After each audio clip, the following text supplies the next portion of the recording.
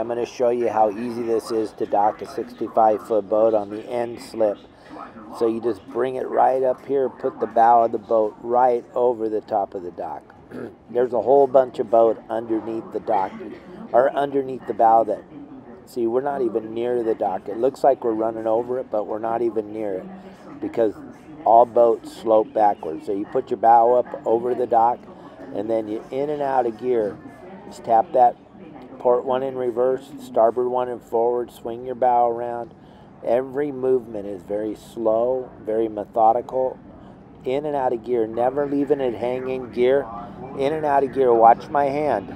In and out of gear, real quick and easy. The minute it starts to move, you're back in neutral. Leave a comment if you think you can do this better, easier, faster, and watch part 2. Part 2, we just slide it right on into the dock. Thanks for watching. Keep watching. I'll keep making all these bitchin' videos.